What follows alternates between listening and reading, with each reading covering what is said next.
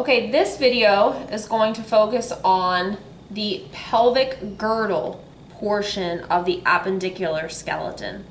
So you have both a left and a right pelvic bone.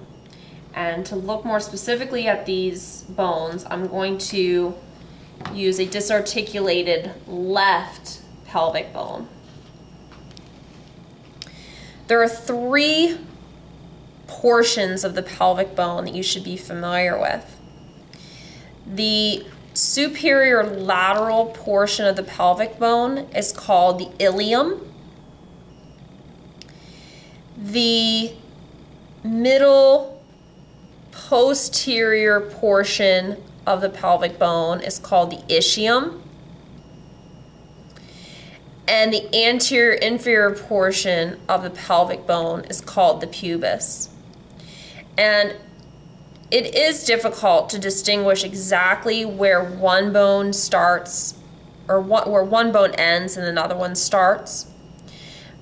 Do not be overly concerned about that. Just be able to recognize that this top, almost seashell fan-like portion is the ilium.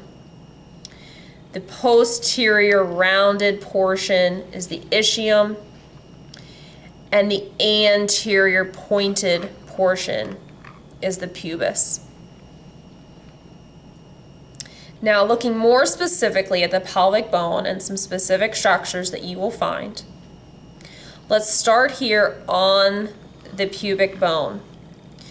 The area where one pelvic bone articulates to the other is called the pubic symphysis. That's what the word symphysis means, comes together. So if we look over here on the skeleton, you will see the left and right pubic bones, and that area where they join is called the pubic symphysis.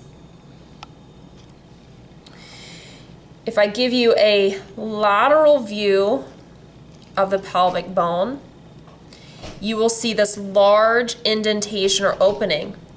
This is called the acetabulum. This large round opening is where the femoral head fits in to form your hip joint. And you can see that here on our skeleton. The rounded femoral head, which I will point out to you again in another video, fits into this rounded opening called our acetabulum.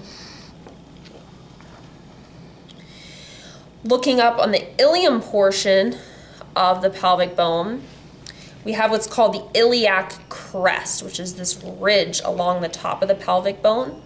If you put your hands on your hips, typically you are resting your hands on the iliac crest.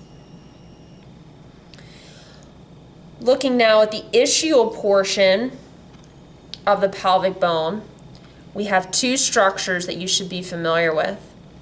This point is called the ischial spine, and this round, rough section of the ischium is called the ischial tuberosity.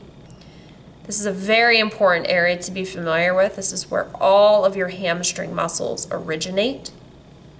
So again, ischial tuberosity, and the smaller point is the ischial spine. This large opening in your pelvic bone is called the Obturator Foramen. And that concludes all of the bones and structures of the pelvic girdle.